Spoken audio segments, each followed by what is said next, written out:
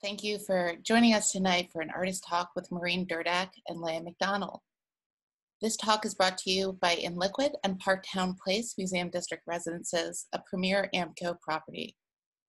Situated in the heart of the Benjamin Franklin Parkway, Park Towne Place has dedicated themselves to making the arts an amenity.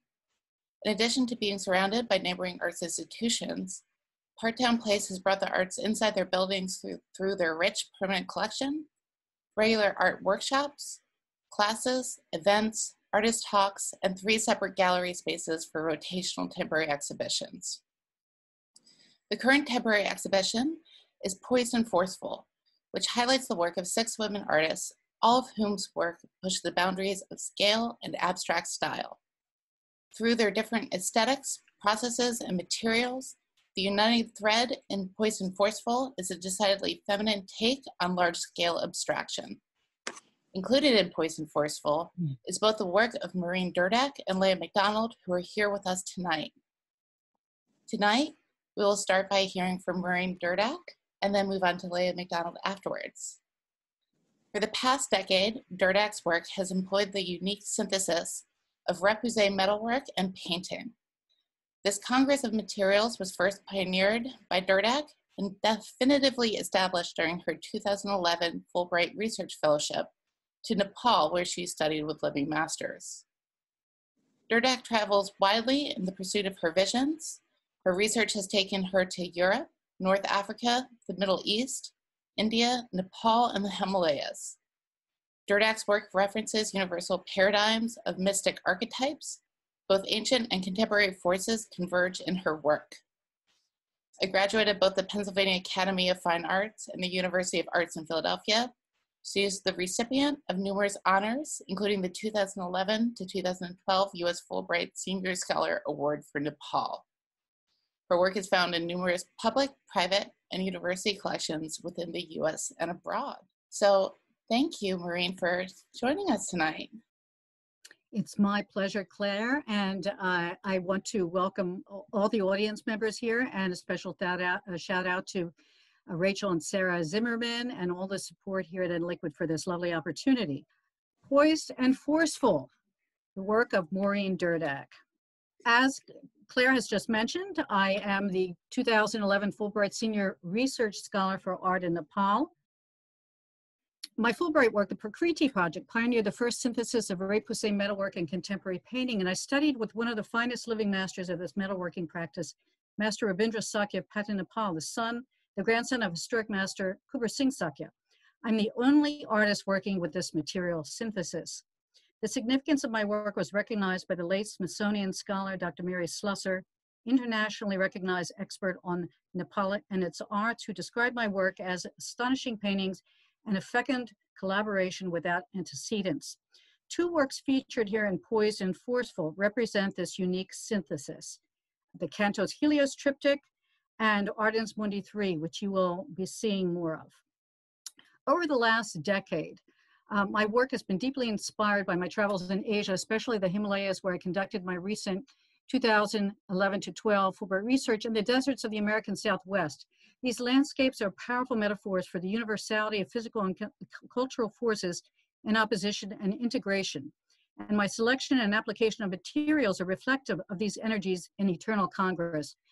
Growing threats to these sublime geographies and their cultures are the ominous forces of global warming, compounded by demographic expansion and dislocation. Believing that the powerful and expressive potential of indigenous ways of seeing and knowing can be effectively harnessed to contemporary art practice, my work endeavors to engage the viewer on a visceral level, thereby visualizing and accelerating meaningful apprehension of these growing forces of degradation and dislocation, and increasing awareness of the interrelationship of environmental and cultural preservation. So here we have Cantos Helios Triptych.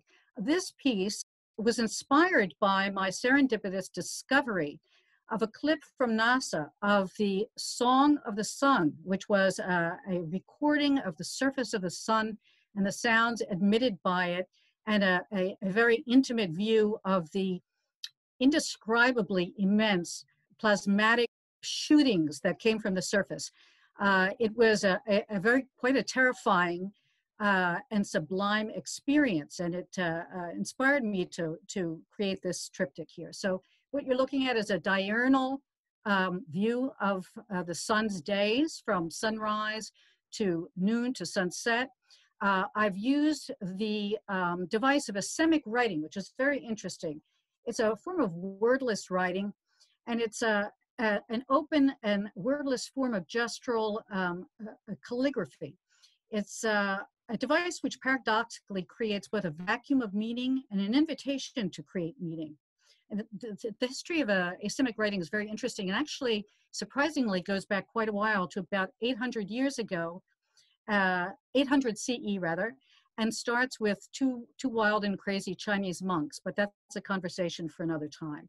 So I've used asemic writing as a device to create the intimation of poetry, of a song that the sun might sing.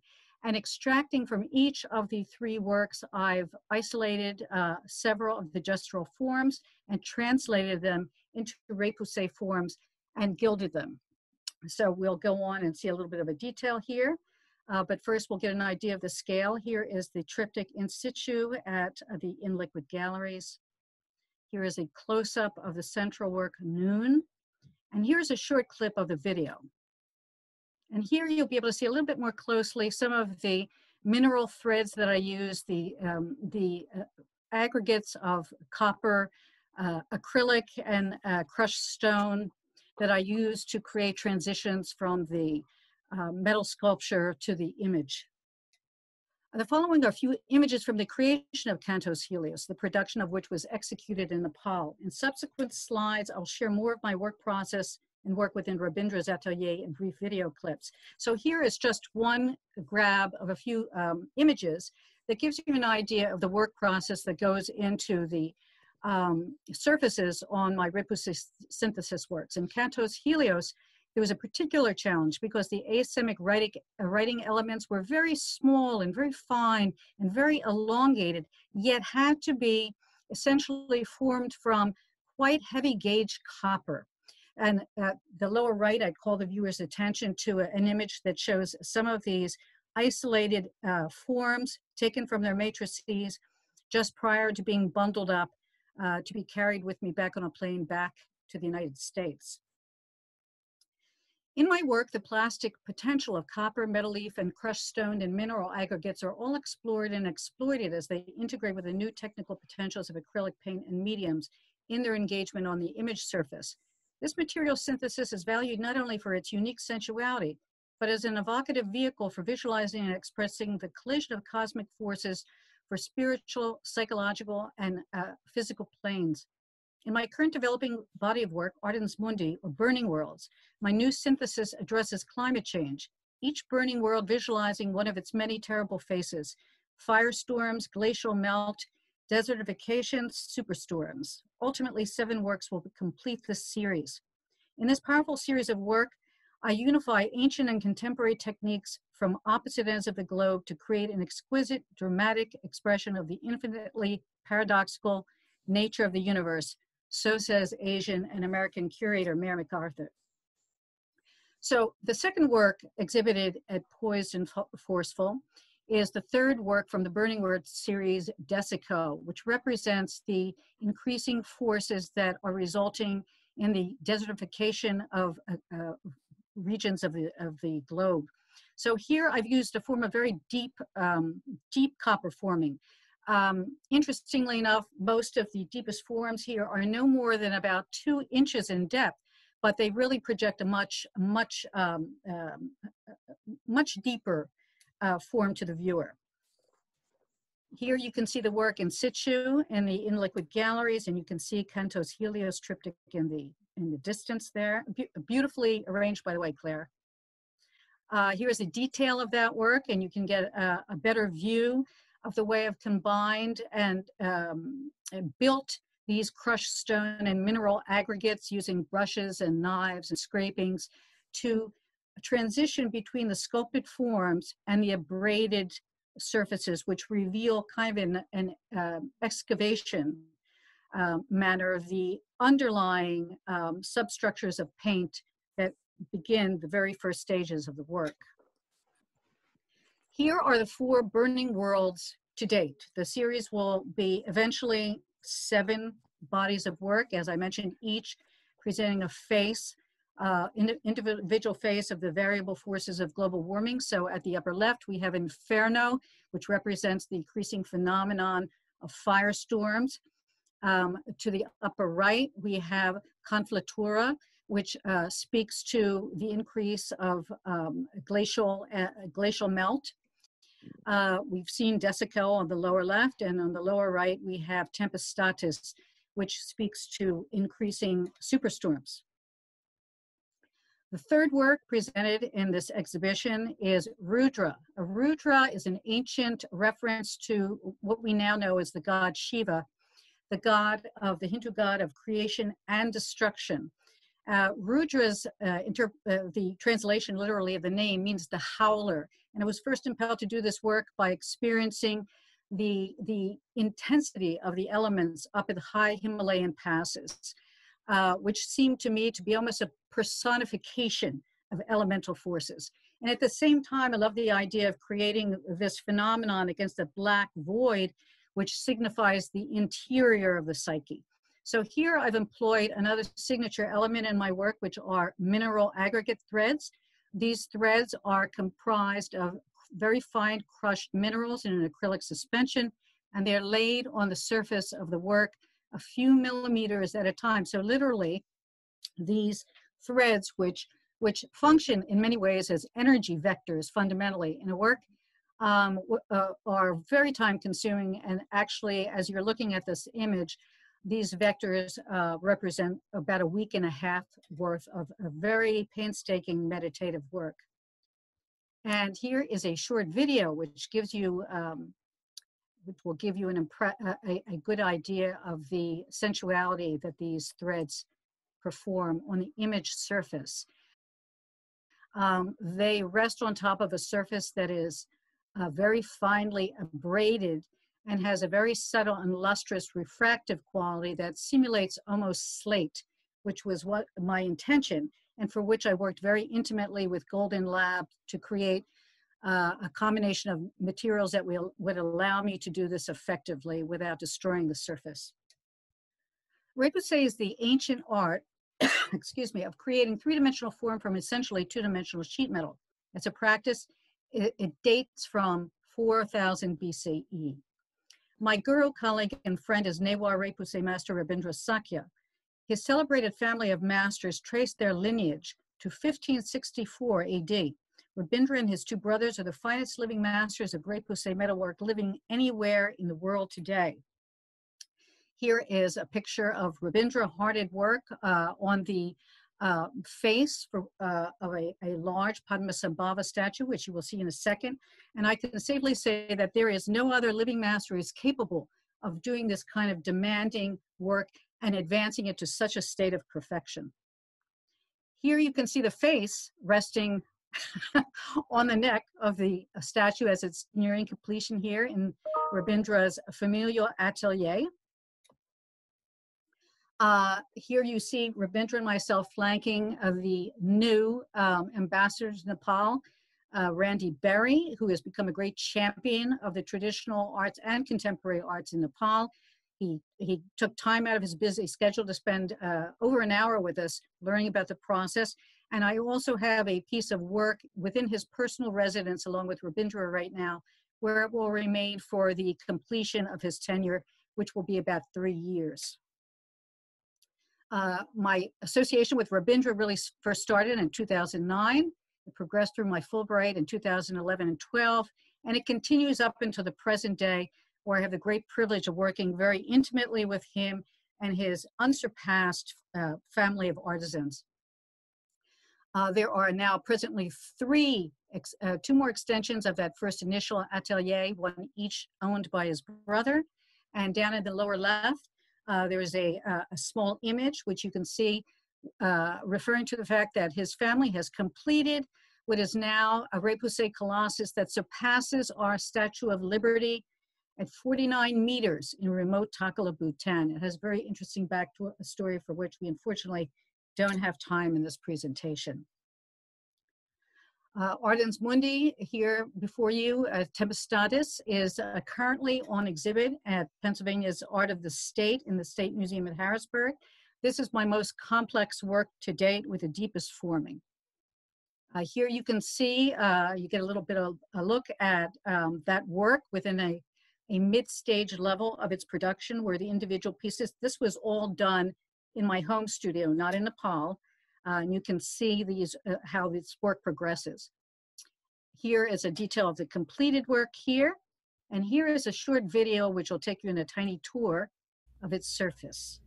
So here you can see how I've tried to exploit the full range of both thick impasto of both acrylic and crushed stone, and also used very fine mineral threads lacing across the surfaces of the deepest forms and how they interact with the abraded surface.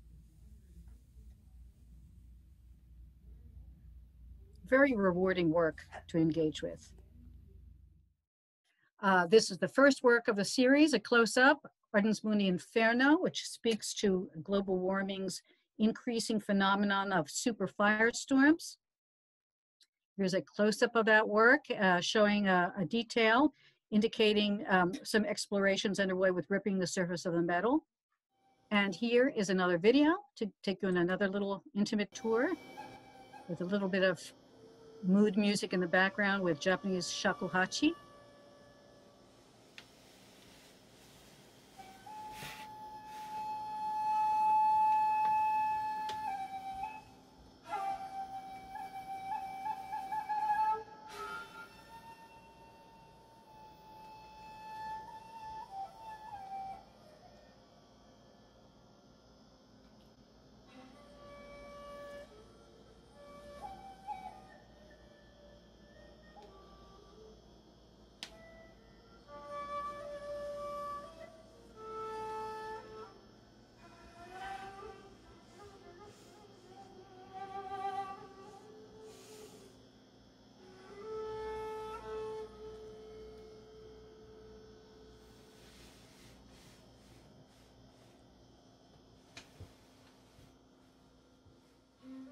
This is the second work in the series, Ardens Mundi 2, Conflectura.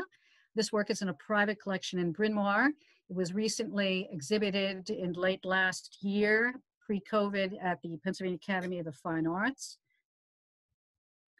Here's a detail of that work. Once again, the employment of thick aggregates of heavy acrylic impasto with mineral elements and very fine threads and braided surfaces. Here is the work in installation in Downriver in the Multiverse at PAFA. And now what follows is a brief series of small videos of that, courtesy of videographer Gary Warnell, that will show you some aspects of the formative steps in the process.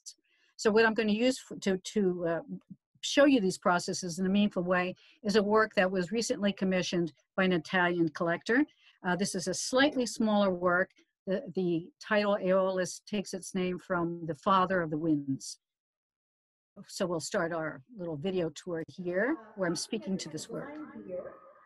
It's not possible to visualize it with accuracy because these forms are now in their matrix.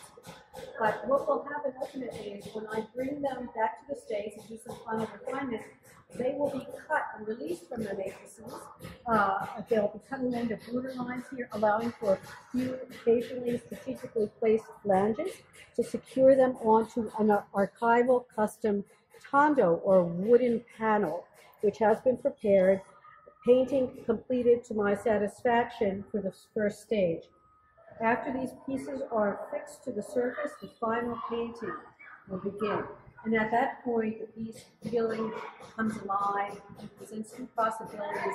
It's always my favorite ultimate stage of the painting. Here we'll see a bit of annealing. When working with the Cabaret-Boucher elements, constant hammering and tension on the surface creates the molecular structure of the metal to disrupt and fall into disarray. And as that happens, You can both hear the distress of the metal. It starts to become whiny under the blows of the hammer, and it becomes increasingly brittle. And at a point where it threatens to basically shatter, the form has to be taken to the fire bed and annealed, and the heat of the fire causes the molecular structure of the metal to realign and soften so that it becomes once again very malleable. And from there, it has to be taken to a fire bath. So the bath for the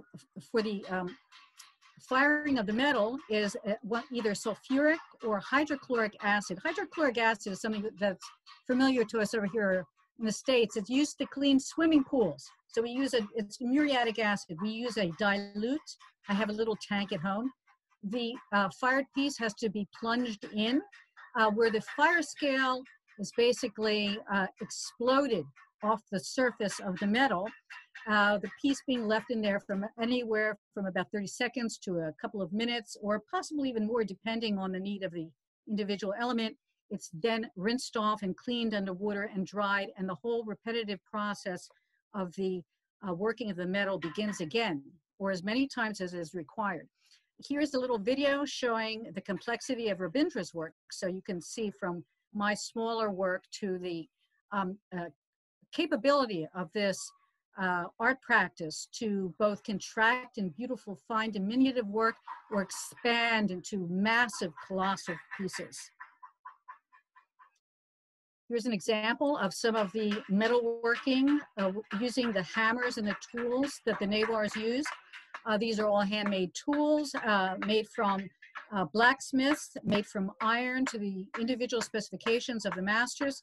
What you see me doing is using one of their tools on a copper element. I'm working on a sand-filled leather pillow that substitutes for the traditional pitch bowl, which I'm very proud to say is a little technical device of my own discovery. Here is another video showing a little bit more intimate view of those hammers. They're all double-faced, so in combination with the anvils and the chisels, almost an infinite permutation of effects and forms can be created.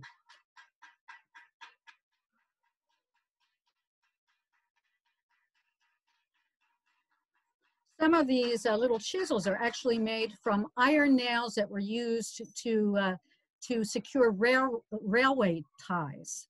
The Nawars have repurposed them very artfully to make the most exquisite set of tools imaginable. And I am the only one outside Nepal to have a set of genuine Nawar tools made for me by my guru, which he refers to as a baby starter set. So, in conclusion, I warmly invite all viewers of this presentation to go and stand out of the windows of the towers at Park Towne Place and look inside at the artwork. Unfortunately, we can no longer gain entrance, at least at this point. But this has been a wonderful exhibition. I've been so pleased with InLiquid's work in this respect, and I want to thank everybody for all their efforts and express my unfailing and very warm gratitude for this. So in conclusion, if you'd like to learn more about me, please do visit my website, which is basically myname.com. I have an Instagram account, and you can find me on several pages on Facebook just by tapping in my name and search. So, Dhanyabad, as they would say in Nepal, thank you, and I turn it over to Leah. Leah Macdonald is an artist and educator living in Philadelphia, Pennsylvania. Macdonald first discovered photography while attending the Shipley School in Bryn Mawr, Pennsylvania, and went on to receive her BFA in photography from the San Francisco Art Institute and her MFA in photography with a minor in art education for the California College of Arts and Crafts. In the past 2 decades, Leah Macdonald has been part of numerous solo and group exhibitions throughout the United States. Most notably, her 2010 exhibition, In My Body, at the Wetzlar Gallery that was subsequently turned into a musical and was presented at the Prince Theater in 2016. Macdonald has received numerous awards, honors, and grants in recognition of her work, including the Catherine Alexander Foundation and Encausticos. In addition to her robust studio practice, Macdonald has a distinguished teaching career spanning higher education, community art centers, private classes, such as the one she just did at Park Towne Place, and demonstrations, including for Martha Stewart TV. Leah, thank you so much for being here. Thank you so much for having me, Claire. And of course, thank you to Elizabeth and to Rachel and Sarah Zimmerman and InLiquid. I've been a member for a long time. And I always encourage everybody who comes across my artwork and my work and encourage them to join art community, right? And to feel a part of other artists' lives and share ideas and share inspirations and creativity. I was born in Philadelphia, where I've been now practicing artist and teacher for over 20 years. I started down the path of photography as a photojournalist in my teens, focusing primarily on the people and struggles surrounding homelessness. I realize now that at that time, that's kind of how I felt. And so my photographs were a reflection of what was happening for me personally with my emotions and how I was viewing the world. This, of course, is an issue that was and is extremely significant and personal. I later turned my attention to the female figure and recently began creating new expressions through abstraction. I received my BFA and my MFA, both in photography, and I was living in San Francisco. So one at the San Francisco Art Institute and the other at the California College of Arts. And for anybody that might know those two schools, the San Francisco Art Institute was very sort of traditional art practice. So I learned a lot about painting there, a lot about classical filmmaking and editing, like cutting 8mm and 16mm. I learned a lot about the dark room and working with my hands.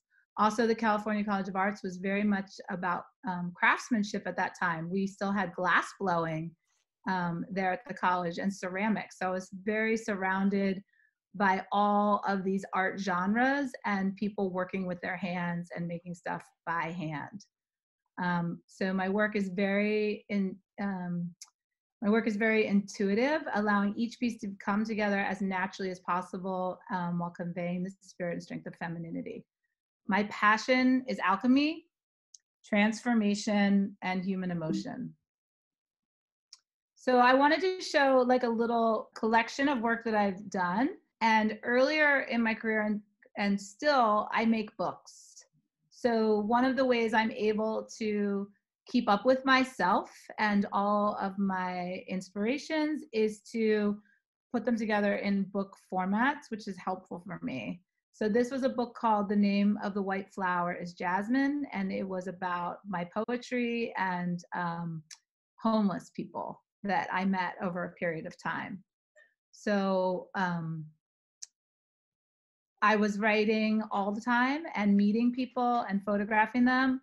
I was photographing, of course, using black and white film, and I am a craftsman.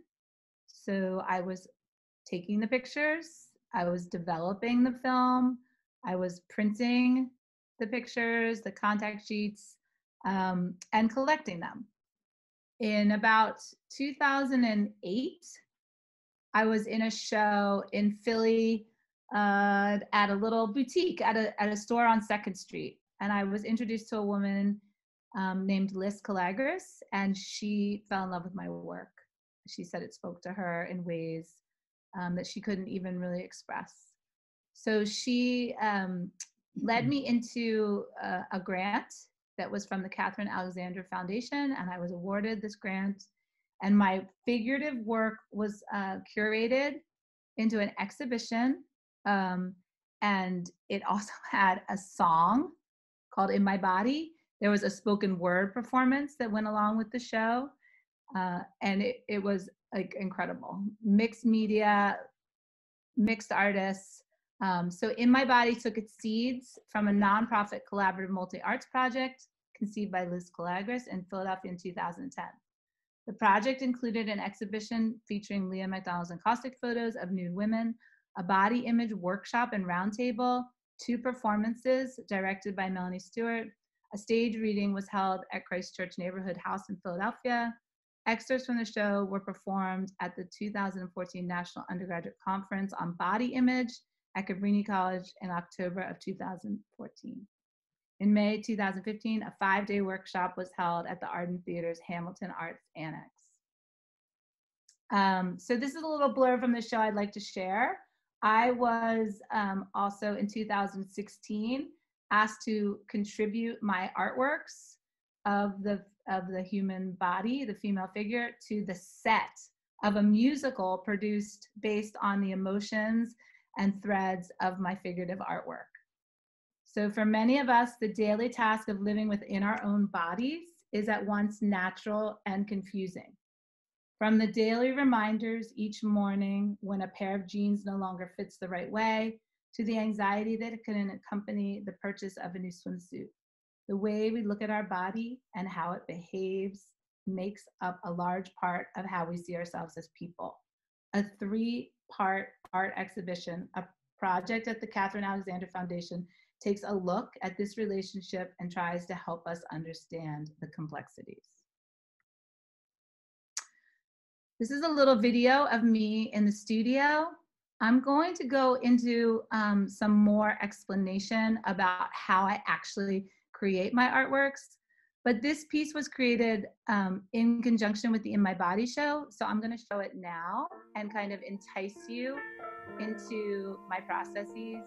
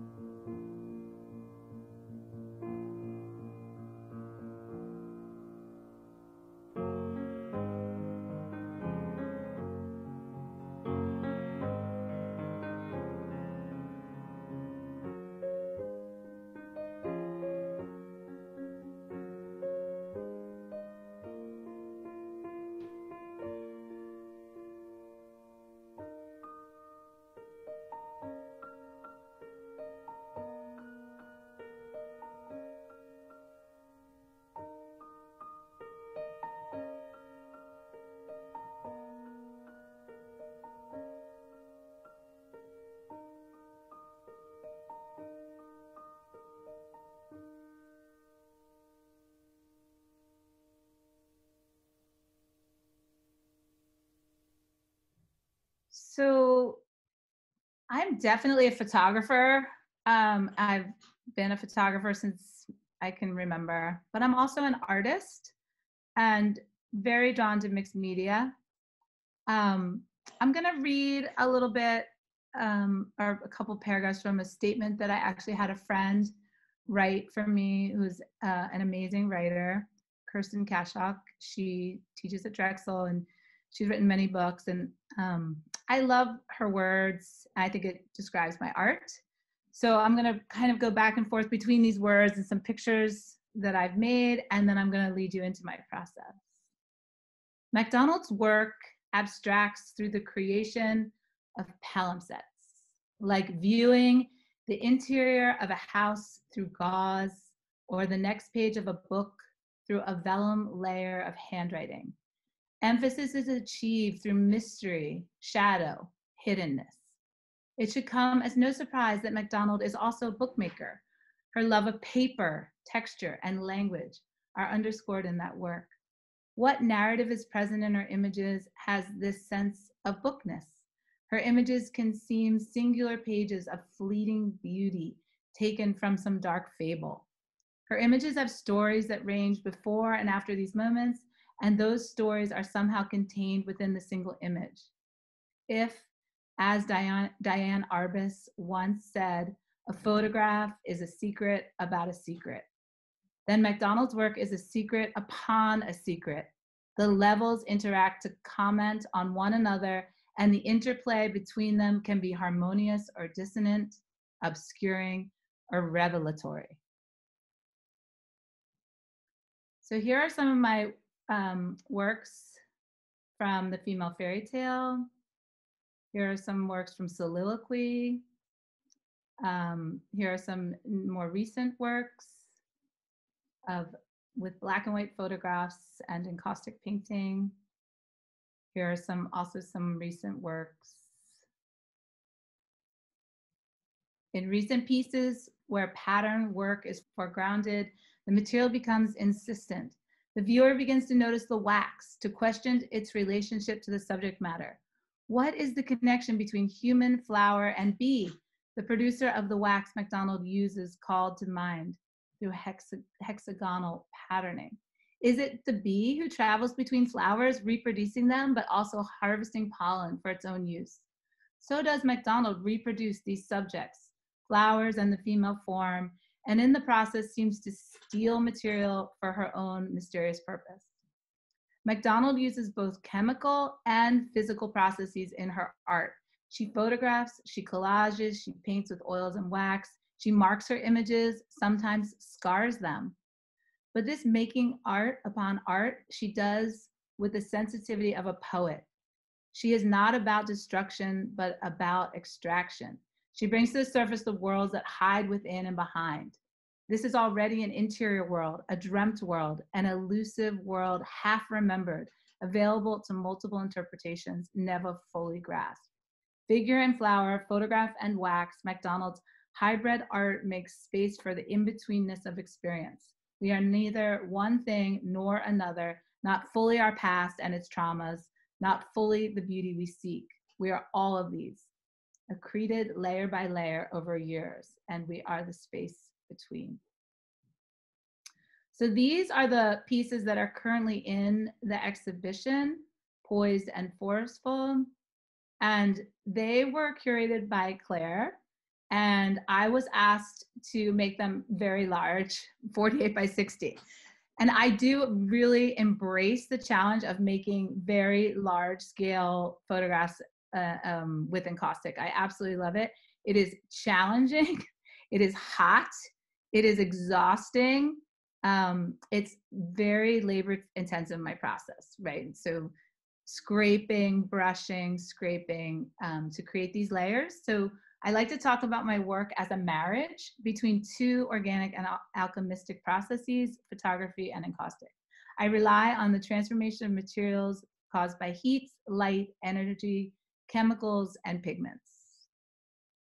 Abstraction, of course, we know is the quality of dealing with ideas rather than events, and our freedom from representational qualities in art. One of my biggest inspirations was, of course, Ansel Kiefer, because of the amazing texture and fearlessness of using materials. So mixing tar or aluminum or hot metal, literal content as well as zero content, like total abstraction. So my process is this, right? So I photograph, I print, I collage, I do an underpainting, which includes maybe charcoal drawing, gessoing using sandpaper. Then I do wax medium, then I collage. And I just took advantage of the slide and this sort of intense, saturated word block, right, of repetition and addition and subtraction. So at any point, I could have put pluses in here and then also maybe minuses, like taking away layers, taking away wax medium, taking away painting, right? And then reapplying, right? So I do really evoke this intuitive, I don't know where I'm going, I'm going. And then I go, and then I'm taking this away. I'm taking this back. I'm pulling back. I'm taking it off. So here are some images I'm going to share of the actual pieces I made for the show being created. So I sectioned the large photograph into panels and glued them down. Of course, I wanted to remind everybody that I am a large format view camera photographer. So this is like a ridiculous photo, but I actually do have this camera. It's the Toyo 4x5, and I would carry it around with a very heavy tripod and shoot one single framed 4x5 Tri-X slide at a time. I also was a huge fan of Polaroid Type 55 film, which is no longer even being manufactured.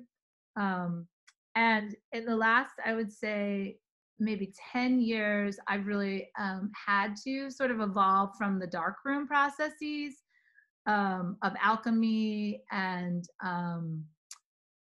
chemicals and heat and developing film and printing to this world of digital photography. And of course, the Epson 3880 has been a wonderful machine for me. And I've been very fortunate to be sponsored by Hahnemühle Paper Company. So really, just I feel blessed to use those papers and to be able to recreate my black and white images in this way. Right, so I might scan prints that I had once created in the darkroom or scan negatives from the camera. So the underpainting for me it is like initiation, maybe, for the photograph to transform, to begin this very transformative process of becoming a painting. I might get rid or scar or cut the photographs. And I think that a very important thread exists in my work, and that is, emotion. And here is a little video. I'm going to show you a little video of how I construct and manipulate the photos. Hi, I wanted to share the construction and process of this very large encaustic photo piece that I'm working on. I'm having a show at Park Towne Gallery on the Benjamin Franklin Parkway, these beautiful galleries in Philly that's opening up June 29th. So I'm working on 48 by 60 wood panel. It's a cradled panel. I have it here on my sawhorses. And what I decided to do was section the panel into 16 by 20 segments in order to glue it successfully onto this large wood panel. So you can see there's like different pieces. 1, 2, I think there's 9, right? So each one is 16 by 20. I printed them on this 188 photo rag, the Hahnemühle, and I hand pour the edges. I kind of like that they're not cookie cutter perfect. You know, there's those little spaces in between. So what I'm going to do now is just go around and make sure that nothing is lifting up. And if it is, I'm just going to tack it down with a little bit of extra glue.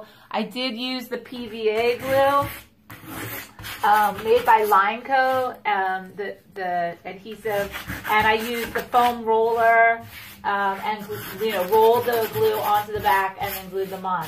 So now I'm just sanding, right? I always like to use a little bit of sandpaper on the panels and sand the sort of paper flats down, and also just add a little bit of texture with the grit of the sandpaper. Just kind of lightens it, and it makes me feel like it's just more cohesive before I go ahead and add the layer of wax medium. And then I'm going to start adding the colors that are already in the piece. And this is interesting too, because this is a pre-existing finished encaustic photo that I scanned and reprinted. So that's kind of another just interesting fact about these works, and I'm making 4 of them. So I'll try to show in the video the 4 different pieces as I progress, and I'm going to make these pieces in the next 2 weeks. So I'll keep you posted. Okay, thanks. So after I do that whole process and draw and sand, I start with my wax medium. And it's always fun, I think, for people that are unfamiliar with encaustic to kind of see it and to learn about it.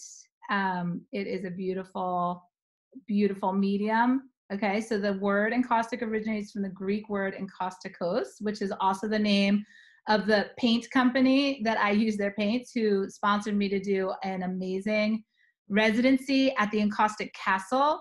And I studied with Patricia Sedgebrook there, who is an incredible encaustic artist. And I'm really a self-taught encaustic artist. They don't give MFAs for encaustic painting. And I'm a photographer, right? So I really have been learning and studying and learning and practicing encaustic for years. And it started very simply with that poured process that I showed earlier in the slideshow over the photos. And the more I've learned, the more I've been able to evolve in the medium, right? So encaustico, the word means to burn in, and this element of heat is necessary for a painting to be called encaustic. It's a combination of pigment, beeswax, and resin that can be melted and brushed, smoothed with an iron, or drawn into and sculpted in three-dimensional form. So Jasper Johns, I feel like when he added encaustic to his work in the 70s, sort of made a resurgence of the work. And I find that it's getting more popularity all the time as people are dealing with this sort of digital era of art and working on a computer, which I find very limiting. So working with your hands is very important to me. And working in these layers, I also think is really beautiful. I like to make fun stencils, and this is like a masking technique that I do to get the layers to combine, right? So when to sort of fuzz them and encourage them to merge. Encaustic also involves heat, and so I use a blowtorch. I'll just show you here what that actually looks like and sounds like. So I'm using the heat here.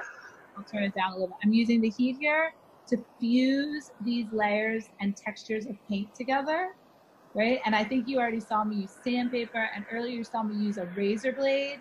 So it's a very, very physical process in terms of how it's applied and these layers are put together. Here are some interesting, I just wanted to show really the abstraction, and I do balance these two worlds in my mind about reality, right, and fantasy.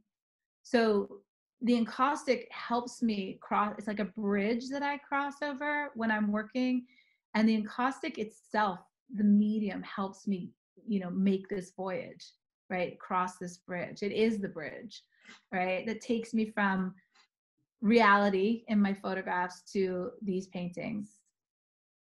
I did spend a lot of time at the exhibit. I really enjoyed the grouping and being a part of the show.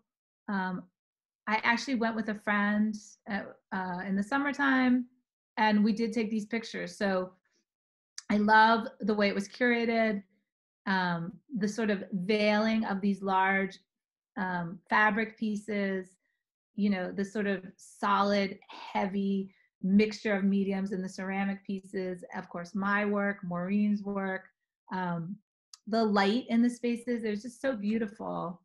And I think it turned out amazing. So these are just some interior shots of the exhibition, and through the window of my work and other artists' work in the show. I think that wraps up my slideshow. Let me see. That's it, you guys. You can stop my share. That's my slideshow. So hopefully that gives you a little idea about how I make these things happen. Thank you so much, Leah. And Maureen, of course. I am turning on. Oh, you guys could see my desktop. I'm sorry. So I am turning on the ability for the audience to turn their own microphones on in case they have questions for Leah or Maureen. You can go ahead and unmute yourself. That should be a button on the bottom left-hand corner of your screen, and ask questions yourself. I do have a couple that were submitted for both of you, and so I'll start off, but for the audience, feel free to jump in when you see fit. So a question for Leah, do you always use photographs that you have taken yourself? And do you have any interest in using found content, you know, whether it's from a magazine or just another artist's photography? That's a great question. And actually, one of the things about my work, and I think you will notice this from the slideshow, is it's gone through a lot of changes. I mean, from where I've started with photojournalism and very realistic photos to the type of work I'm doing now. And I've been having a lot of gratitude about that transformation and feeling like looser, maybe more comfortable in my body and more imaginative, right? So I think when you're able to really tap into your imagination, it's a powerful thing. So having stability and imagination is incredible. I've generally my whole life photographed people. I mean, it's like, I might take them, like scout locations. I mean, if I told you how many photographs I have and how many photo shoots I've done, you can't, it's too much. It's too much. I mean, it's addicting. In photography, you're always having ideas. You're always doing a photo shoot. You're like, let's do this, right? So yeah, I created all my own images. Lately though, I really wanted to have other elements, specific elements in my shots. And I've considered using clouds, fields, trees, you know, certain things with my pictures to even go further into that surrealism, right? So work like Jerry Uelsman, for example, right? Who composited like 6 or 7 images at a time. That's what I'm thinking about now. And I can't do that, you know, with film. And I'm not a digital artist. So I have to try to figure out how to do these things by hand. And that's a possibility. Great. So Maureen, there was a question, you talked about mineral aggregates in your work. And I think that's where the metal pieces meet the painting. And if you could explain a little bit about what those are and you know, what material is it, what minerals is it, you know, in that process? Yes. So that's a very, very good question, Claire, because they form a substantial a component of my work. So I discovered many years ago, it's probably about, I would say at least 15 years ago, Golden Company's mineral mediums.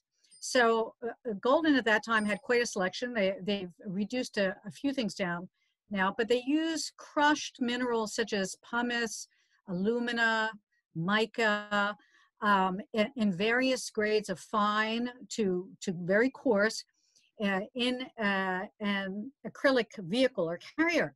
And when you apply them, basically the shrinkage occurs naturally with the carrier, and you are left with a kind of a free-form ghost of a sort of stone-like, or as I like to think of them, kind of Paleolithic material effects.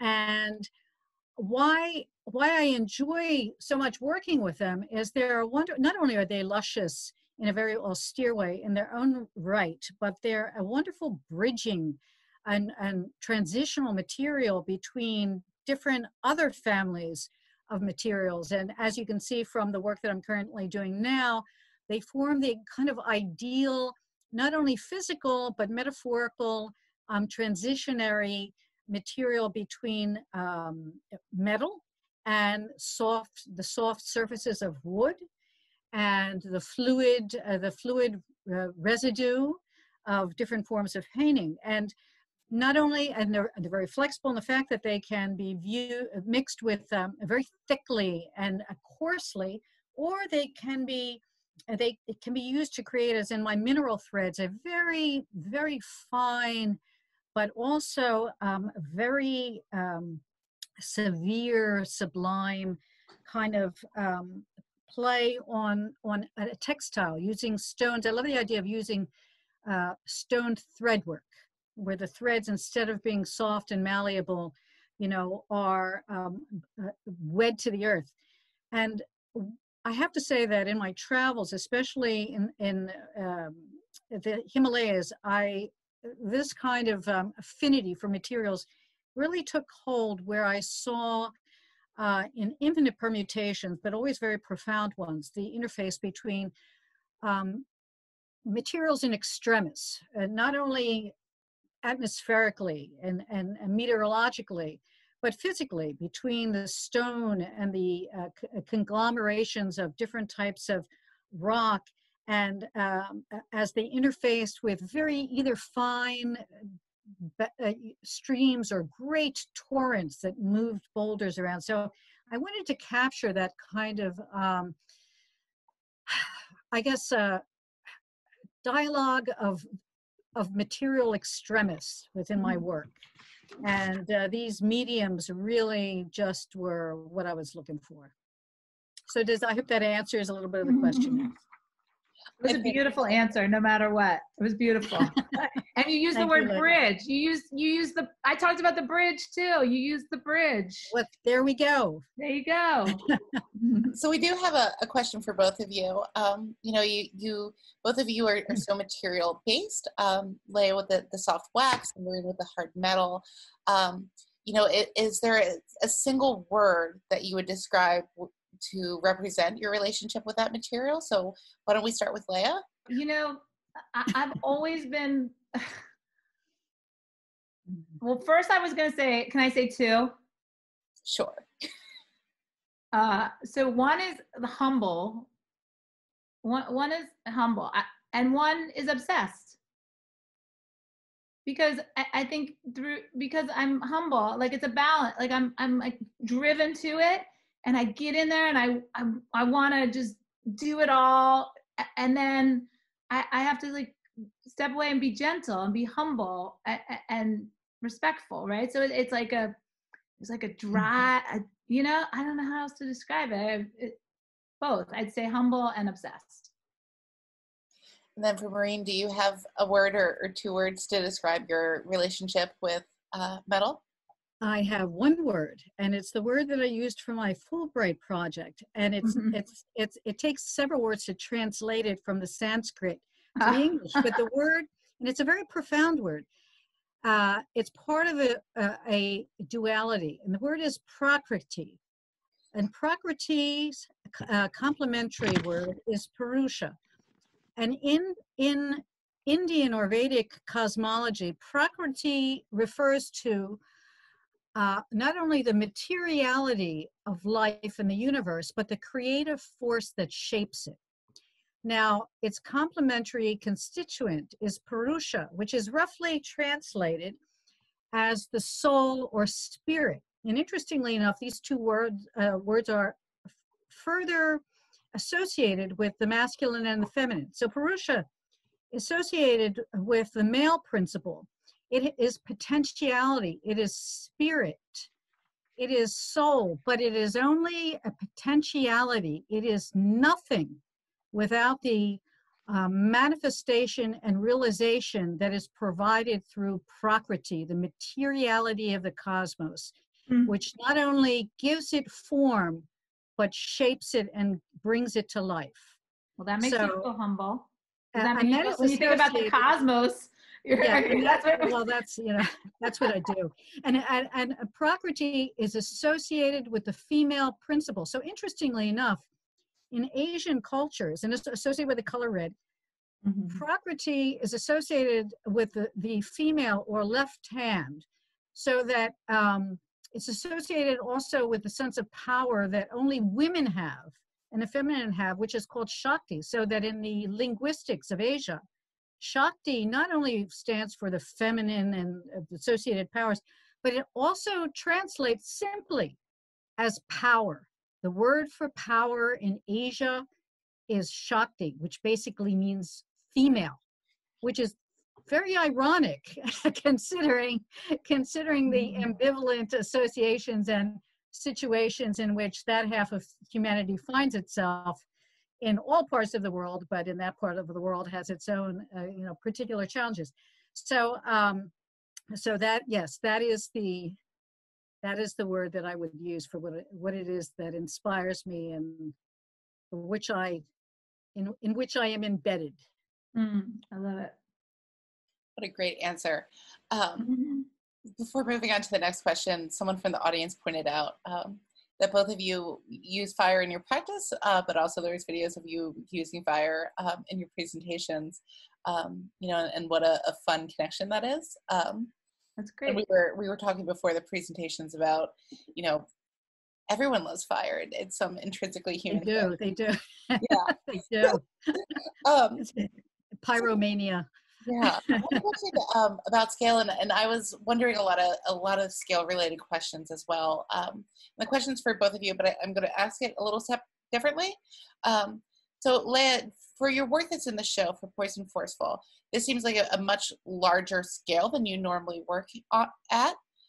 You know, and did you like working at this scale? Did you miss kind of the intimacy of your smaller works? You know, and if you had any thoughts about that? I think the thing about my work is it's so out of control. It's beyond my control. I don't know where I'm going. I'm fully humbled and almost helpless in the process at times. Even with all my knowledge of encaustic and layering and color, I'm following an unreined horse, like a wild horse. And a lot of my pieces are unsuccessful, right? Because I'm marrying all these elements and this intuition and this activity and passion and material. So, and heat, like the heat gets too much, I over melt it, I hate it, I have to scrape, it doesn't look like it looks terrible, I have to scrape it, the color's all wrong, it's like, where did the photo go? I can't find anything. I mean, there's so many desperate, like just forlorn, lost moments in my process. And then, you know, so I make, you know, even if I work every day, I make how many truly successful pieces. I mean, that's sort of, I've always liked those high risk experiences, right? So I liked shooting the Polaroid Type 55. You would buy a box, you would shoot all day. The model would be crying, you'd be exhausted. You might get one image. You know, it was beyond my control. Like I did everything right and it still didn't turn out. Right. So the same with the marrying of the photo and the wax. And so when you curated me, that the pieces had been successful, when I knew that I could work on them small, when I knew the elements and the composition and the spatial relationships and the color, then I could confidently go into the large size. I could much more physically and emotionally connect to, I mean, we could have gone bigger. Like I could have done it. I could have reenacted it, right? So this is really how I work in repetition of from editing, because there's so many processes that are so important, from taking the picture, right? And then it's sort of like this funneling. Like I take 500 pictures, I edit to one. I take that one into production. I print it multiple times. I paint them. I look at them, I edit them, then I take them maybe further into, so there's this like, right, process of creation, elimination.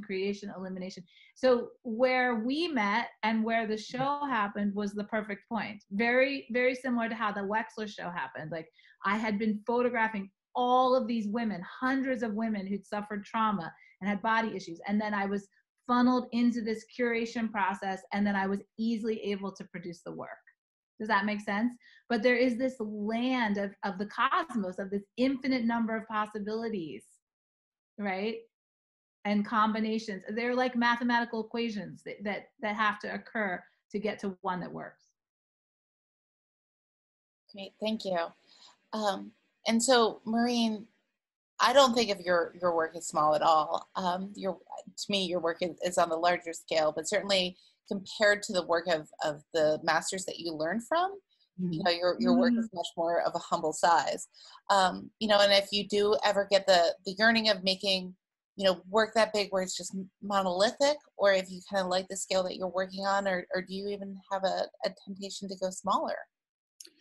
You know, that's an interesting question, Claire, because first of all, to create these large, colossal forms, obviously they're composite, you really do require a fully staffed, fully competent support atelier. And the Nemours that I work with, they are deeply embedded in a traditional world. In fact, when I first started working with this free hammering to evoke organic forms, living forms, mimic forms, they were really intrigued because nobody had ever used their techniques and their tools to evoke that kind of form before. They were very tightly wedded to the iconographic because their raison d'etre is to create images of the gods, which are very strictly circumscribed, for obvious divine reasons. So there are really issues of weight, material cost. I have entertained doing larger works, but I would say maybe no more than perhaps possibly twice or 3 times the size of the dimension that I'm working on now. But those will be very dependent upon grant support for a variety of strategic reasons. But I don't have any inclination to fully depart into a fully sculptural world, because what really intrigues me about the metal is, and perhaps here I can provide a little backstory that'll basically just really answer the larger question. When I first conceived of this idea of a synthesis, it was when I was first in Nepal in 2005, and I first beheld these beautiful, opulent repoussé works of gods and goddesses that grace the architecture of the valley. Many of these were several centuries old or 500 years old or older. And in the process, because they had once been fire gilded, the gold had gradually been worn away and left almost as like tissues gracing the surface of the forms, and the underlying copper being subjected to the elements had basically now turned into a full range of almost painterly colors. So that, with the flickering surfaces of the gold tissues and the opulence of the patinas, suddenly suggested it to me as a painting, which I knew it wasn't, clearly. But then, of course, when you drop a seed inside, your brain, the brain takes over in its spare time. And in a short bit, I had started to give a serious thought to what it would be like to possibly marrying this medium with one of painting. And there was a lot of argumentation that I experienced internally about this. And so that's when I undertook my self-funded feasibility study. And I will say, quite frankly, I was shamefully hubristic about that attempt, because I thought, oh, hammering metal, how hard could it be? And suffice it to say that my first experience, I was like crying in my pillow for about 2 days, because as the late Mary Slusser referred to it, it is the art of the cognoscenti, because it is infinitely more complex and demanding than lost wax casting of metals, by which you have various steps where you can do control. It's unforgiving, metal on metal. If you don't know what you're doing, get out, is basically what it is. So just the immersion within that practice itself taught me so much about the forming of the metal, but it also introduced me to a kind of when I work on repoussé in this context of this synthesis, the copper starts to become for me a form of living skin. It has to be heated up. It has to be coddled. I find myself endlessly caressing it while I'm working on it, because part of running my hand over the surface gives me feedback as to is the work sufficiently alive for me, or does it need more heavy breathing and more fire and energy placed into it. So I derive so much pleasure from this level of work, which I really feel I'm only beginning to kind of scratch the surface, that at least at this time, I have no aspirations for working large for just simply the sake of working large. There has to be a reason for me to go in that direction. And I'm also so enjoying really exploring these new mediums and materials and the way they can really successfully integrate the whole incongruity of these materials as they mass up on a substrate is something that I find just really aesthetically and viscerally appealing. You know, there's not a point in going big just for the sake of going big, it sounds like for you.